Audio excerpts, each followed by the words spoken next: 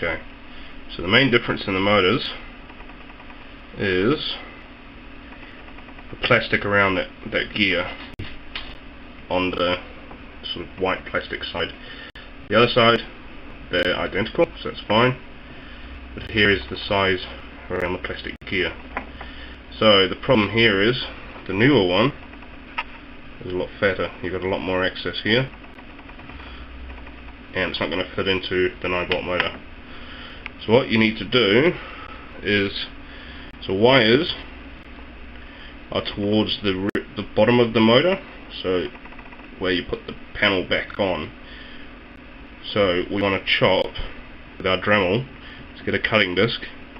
You want to go down there, down the bottom, down the side, and then you want to just try and round it off. And all it needs to do is go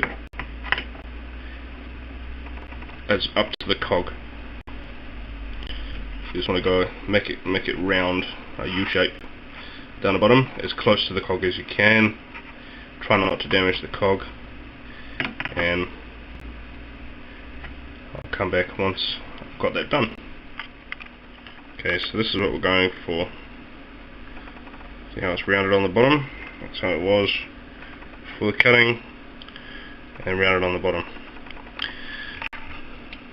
Just try and be careful, because you may possibly damage all the plastic, but you should be okay as long as you leave the top alone. Should be enough to hold the motor. So now it would be very similar.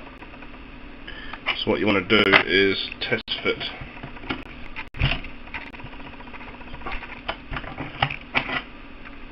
the motor in your shell. Okay, so now we'll trim that down like so.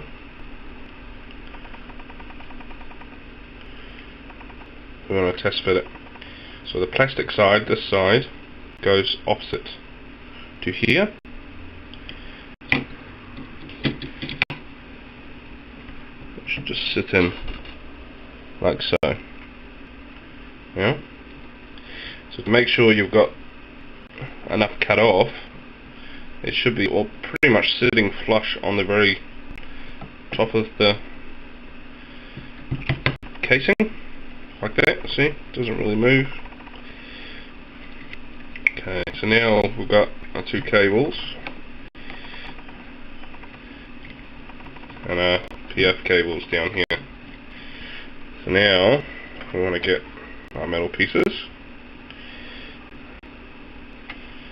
So what we're doing here is, so they fit in there. You want to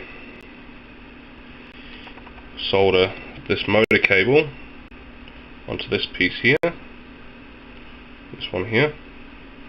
Do this outside of the case, it's easier, so that will go onto there, and then with your other one, same thing on this side, solder onto that.